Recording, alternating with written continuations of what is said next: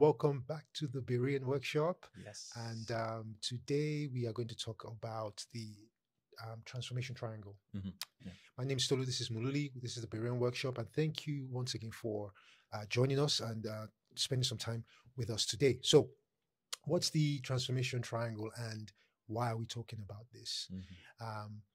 We have dropped a lot of videos, some content around how we harmonize our faith and our finance and how we harmonize our faith and family.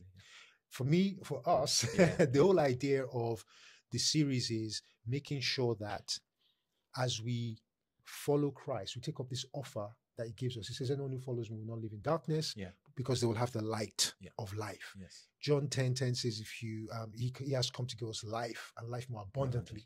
So these are promises that come with following him. And so they love Christians out there who will say, you know what, I'm following Christ and my family situation hasn't really changed. I'm following Christ and my financial situation hasn't changed.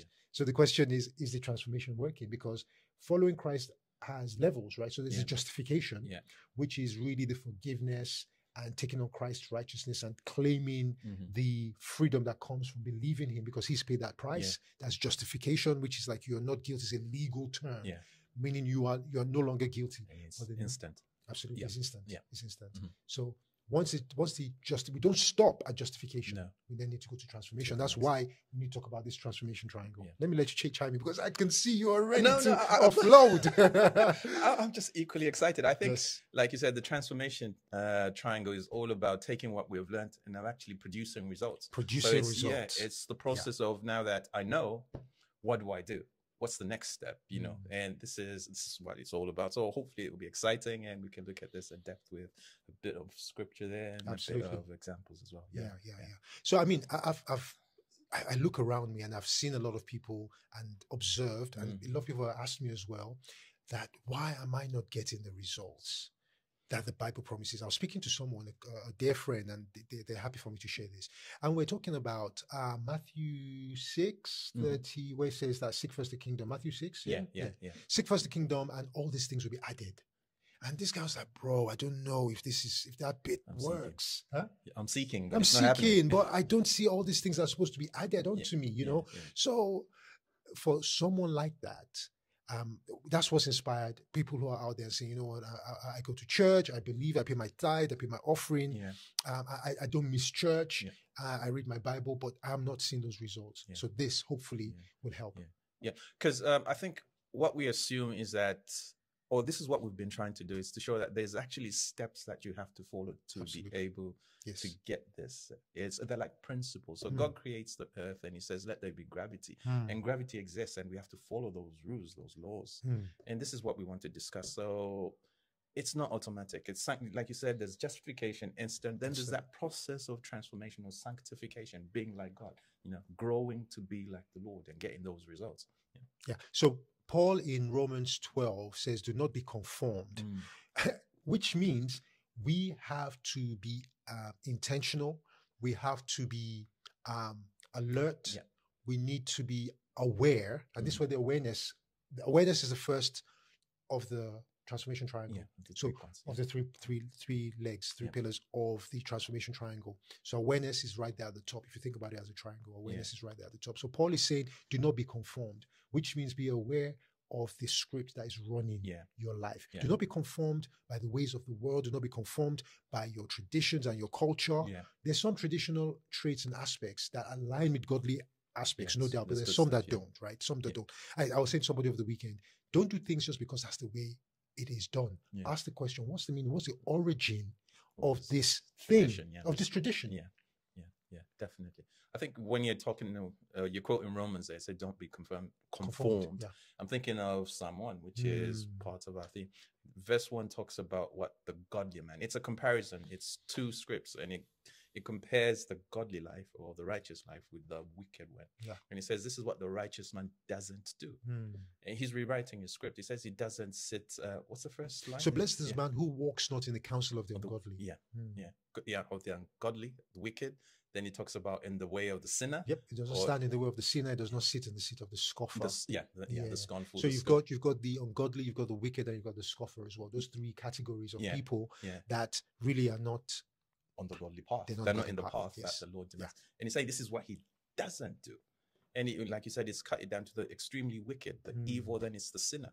And then it's the naysayers, the negative people. Says he doesn't hang around with those. So the first step of transformation, again, is awareness. You know that there's a different path for you. Absolutely. And he compares I think someone compares the benefits later on. He does, yes. So it's like a tree that's planted by the rivers of water, bearing fruit in its season. Its leaf does not wither. You know those beautiful things. And the wicked is like chaff. It's like chaff. It just disappears. Yes, you know So you become aware of your choices. You know that if I take this righteous path, I'll be established. But if I'm wicked or do take that path, then I just melt away. Absolutely. Absolutely. So the question now, though, is what stops people from having the light bulb moment of that awareness being aroused or raised, that, you know, while you raise your awareness to, hold on a second, there is a dichotomy, there are two paths here, and I must choose one path. I'm not just going to wake up and I'm just going to be on the right. I need to intentionally choose my path. Knowledge again. It's knowing. You know, this is what we've been hammering for the last few weeks. There is an alternative to what exists there. So you don't have to continue with in poverty or, you know, without building wealth. So when you say knowledge, you're talking about the knowledge of the principle. So there is a principle that we must choose. An alternative. I've given you today. Choose life. You know, Jesus is saying, well, God is telling them, you know, these are the options, but you choose life. So that's what he wants for you as well. So the options exist. But if you don't know that the options exist, then you carry on, you know, in that path of the wicked. It's so amazing. So we need to be awake. I know this whole talk, there's this whole trend of the woke, whatever it is. It is supposed to be sort of like a spiritual awakening. But with all manner of twisted ideology, right? So, and again, you know, this world, what we need to understand is this world has, we live in a broken world. We do. From a Christian perspective, we know that because we're seeking truth here, the world was plunged into darkness. So if you're spiritually awake without Christ, the light that is shining might not be. In fact, that leads us very, very nicely to Matthew 6:22 and 23. Jesus says, the light of the body is the eye. And if the eye is good, the body is full of light. Good light, But when we think about eye, we're thinking, what? You know, you need to actually do a proper study to understand what Jesus Christ is saying here. And actually, Paul comes to our rescue. He helps us out, gives us a bit of a clue. Ephesians 1:18, when he says, I pray that the eye of your understanding may be enlightened. It really corresponds nicely with this Matthew 6. So what does that mean? The eye of the understanding, or the light of the body is the eye. So understanding, when you have the knowledge and the understanding of who you are, who you belong to, and what is required of you, the choices we need to make, then your body will be full of light. But then Jesus said, but if the light that is in you is actually darkness, which means the understanding you think you have is not actually of the kingdom, but is human-made philosophy and human wisdom. How deep is that darkness in you? Wow. Do you know what I mean? So, and that's the reason why before we can start measuring the results we're getting in our walk in the Lord, we need to understand if the light in us is actually light or is it darkness. Thank you. Because I mean, the rest of the Psalm 1 goes, his delight is in the law. Of the Lord. So the focus remains the correct kind of delight. In what? In the Lord. And he talks about him, the righteous man, the guy on the godly path, meditating on that word, the word of the Lord. And in the actual Hebrew is the word Torah. And it's not talking about exclusively, you know, like the 10 commandments. It's talking about instruction. It's talking about the voice of the Lord. It's talking about the principles of God. So that's what you listen to. That's what you're meditating. And it's talking about day and night. And day and night may be literally 24/7. You know, that's what you focus on. But he also talks about, metaphorically, talks about times of enlightenment. Very true. Where you're on the top, you know, you're really enjoying. But even when you're down there, when you think things are hard, not working out. This is where you focus. So, you know, that's where the godly path is. That's where you become aware, and that's what you do. So you're avoiding all the wrong people. You know, you're not with the wicked or the sinners, the scornful, the negative, the naysayers. And to replace that, you're focusing on the scriptures, on the word, meditating. Absolutely. David said that your word is a lamp to my feet and a light to my path. Very consistent with everything we're talking about. Light is illumination. It's enlightenment. And in the world that we're in right now, I mean, I think the biggest product or commodity that is enlightenment. That's what everybody's looking for. Ultimately, what is the truth? How can I be more enlightened about my true nature? And only your creator can give you the answers to those questions. Only your manufacturer. Only the manufacturer. The late Miles Monroe. He said, if you want to know the purpose of a thing, ask the maker of the thing. It's only in the mind. It's only of the maker. And we are, if we see ourselves as human, as products, then the user manual is in the Bible. That is our user manual. That's the manual. That's the manual, because I think there's an acronym for the Bible saying basic instructions before leaving earth. That's one of my favorite acronyms for the Bible, basic instructions before leaving earth. So let's talk very quickly about maybe 1 or 2 steps. How many steps can we advise people if they want to begin this work of transformation? What was the first step? I think the first one was covered in the first verse of Psalm chapter 1. It's who you hang around. Who you hang around, your association. Absolutely important. It says the guy is not hanging out. This guy leading the righteous, or going into the righteous path, is making sure he's hanging around with the right people. And he talks about the absolutely wicked. So you don't mess around with those who are absolutely evil. But then it defines 3 types of people. Then he talks about those who are sinful. And then the other ones, the next step is the scornful. So you're not hanging around negative people. People draw away energy from you. People always in conflict with what you believe. So you're not hanging around. Even with the scornful, there's another translation that calls it the scoffers. Those who mock, they make a mockery of this, of what we're talking about. The whole thing, So anything that you're focusing on, don't hang around those people. Absolutely. But then what do you do instead? That was the second step. So he delights in the law of the Lord. So he's replaced that bunch of people with what he focuses on. I remember Peter in the book of Acts saying, repent, which is change your mind and be converted. So he's talking about 2 steps: change your mind, change your mindset, and then replace it with something, move on to the next step. So when you take away one, you fill it with the other one. Matthew 12, I think, 43 talks about demons going out. And when he comes back and he finds it empty and clean, he jumps back in. So not alone either. He comes back with strong reinforcement. Reinforcement. And that person's situation is then worse off. They are worse off than at the start.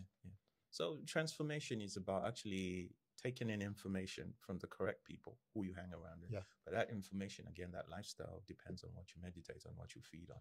So you will always have issues. That's why it talks about him meditating at night. 24/7, day and night. Times of when you really, really believe that you're going to get this, and the times in the night when you're struggling, coming to terms with, Lord, is this really, really what you want? But you're focused on the word, Speaking of focusing on the word, which is really what we're talking about when we talk about meditation. We as human beings were built to constantly think. How many thoughts cross our minds on a daily basis, right? So, and that's the reason why I think it's Proverbs 23 that talks about how as a man thinks, so he is. So we need to be very careful what's coming in terms of thoughts. We can't control what's coming in, but we can control what we retain in our thinking. So that's why it's really important. And then of course, the meditation. So we talked just before we started recording about how naturally, when I was growing up, I used to be a warrior. I used to worry about in fact, I think there was a time I was worried because I had nothing to be worried about. Seriously, I started to panic. My dad used to call my mom a champion warrior. Until I believe the Holy Spirit opened my eyes to the fact that those who have this tendency of worrying a lot, they're the ones who actually are very good at meditation. So if you are somebody who's constantly like processing thoughts in your head, you are almost designed to be someone that meditates, champion meditator. Thank you very much for that. So I like that. So the steps is change your association, delight in the law of the Lord, and then you said here, repent and be converted. So start to change the way you approach your life. Take faith choices every time you're confronted with options in front of you. How we respond to the people around us, how we conduct ourselves, how our attitudes towards the situation around us. We have a choice. We can do it the natural way, or we can do it God's way.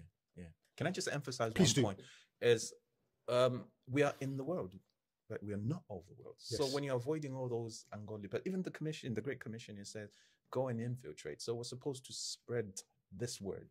But we're not of the world. It's like, we're in the water, but we don't let the water in the boat. You know what I mean? That is how we're meant to conduct ourselves as Christians, and we're supposed to influence our environment, but not becoming part or influenced by it. Yeah.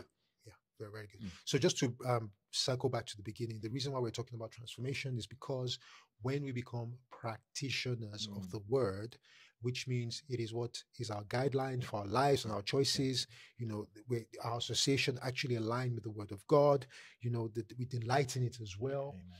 What will happen is we'll have a completely different perspective to finances, as we talked about, because now we're having faith power in our finances, faith power in our families, and other aspects of our lives. Well, we're really focusing on those two at the moment, which means it will affect the results we see in those areas.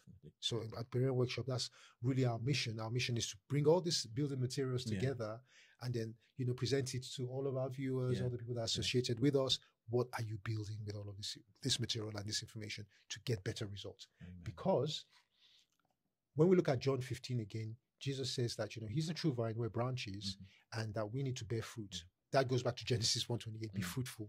Now, fruit, we know, technically speaking, is the fruit of the Spirit, which is love.